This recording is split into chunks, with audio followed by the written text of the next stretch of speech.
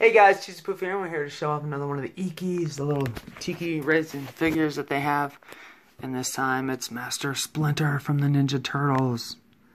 Bam, you can see Splinter right there holding his cane. Classic cartoon style. The 80s variety and that kind of stuff. There's everybody else in the series, so we still have one more to show off. I believe it's Donatello. And then a little special variety that we show. And these are, of course, it seems like the newer series. They put them in this weird package that's almost like a half circle bubble instead of the pop style boxes. This one looks pretty well put together, but we'll go ahead and pull him out so you guys can see him up close.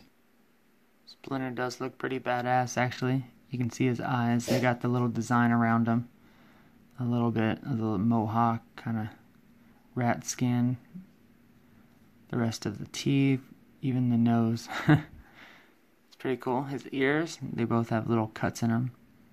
He's got his purple robe with the little symbol of the Hamato clan. He's holding his cane. The design that's in the robe's pretty cool on the back with the little rat tail. It's a nice little resin figure though. You can see Splinter. All heavy. Boom. He's gonna go watch his little dramas,